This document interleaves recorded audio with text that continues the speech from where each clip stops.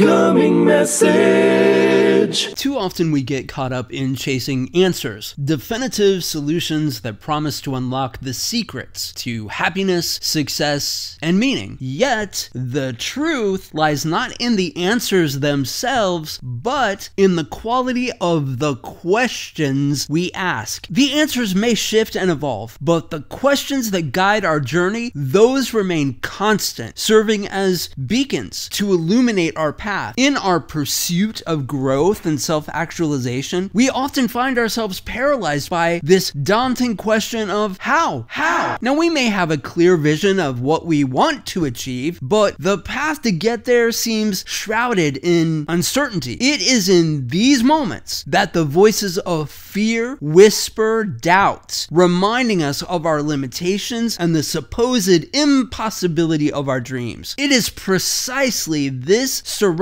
of our need to know how that opens us up to the boundless possibilities of life. When we commit ourselves wholeheartedly to the what, the desires, the aspirations, and the visions that ignite our souls, the strategies and means to achieve them, they naturally unfold. They show up. The universe always conspires to support those who dare to dream boldly and act with unwavering conviction. Summer's coming up. Summer is a season of renewal and rebirth, and it presents an extraordinary opportunity for new beginnings. So let me ask you, what is it that you wish to create for yourself? How will you measure your success in that endeavor? And what would bring you the greatest joy and satisfaction? Allow your mind to wander freely, summoning the grandest of possibilities. For the world truly is your oyster, my friends. It is waiting to be cracked open and reveal its pearls of wisdom and fulfillment for you. Success is only possible for us when it is clearly defined. And that definition emerges from the questions that we ask ourselves. How do we define success for ourselves? Is it a matter of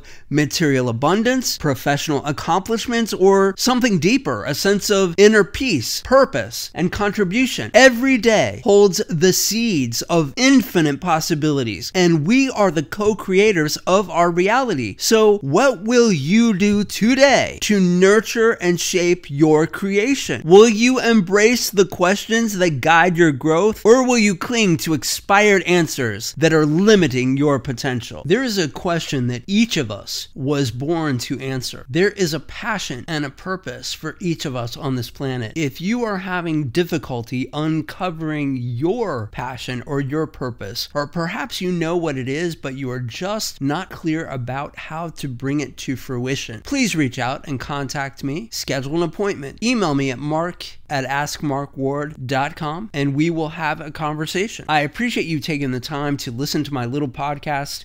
If you have not already done so, I hope you will take a moment to go over to Apple Podcasts if you're not already there and rate, review, and if you are not already, subscribe. Share this podcast with others who you think might appreciate it. And again, thank you so much.